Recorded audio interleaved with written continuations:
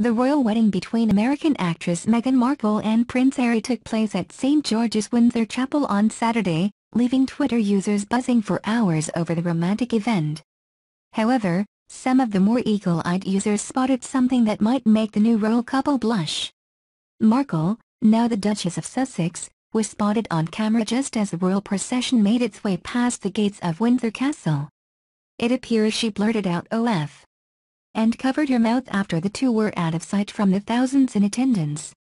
While Markle dropping the F-bomb isn't a 100% certainty, Twitter users were positive that's what they saw.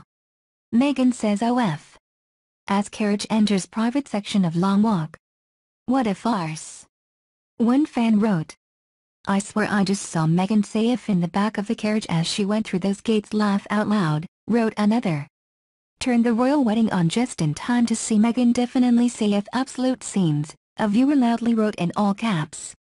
Saturday's event began at 9:30 a.m. with guests arriving at Windsor Castle, including the 1,200 members of the public who were invited to attend by 9 regional Lord Lieutenant offices. The royal family arrived around 11:30 a.m., with Harry's niece and nephew Princess Charlotte and Prince George serving as one of the bridesmaids and page boys, all of whom were children. Following the hour-long ceremony, the couple had a lunch reception in the castle hosted by Queen Elizabeth herself. Harry reportedly gave a heartfelt speech to those in attendance.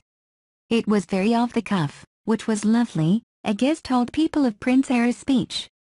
He promised that all the Americans wouldn't steal the swords and said, "Please, when you leave, be quiet as you don't want to wake the neighbors," which was quite fun.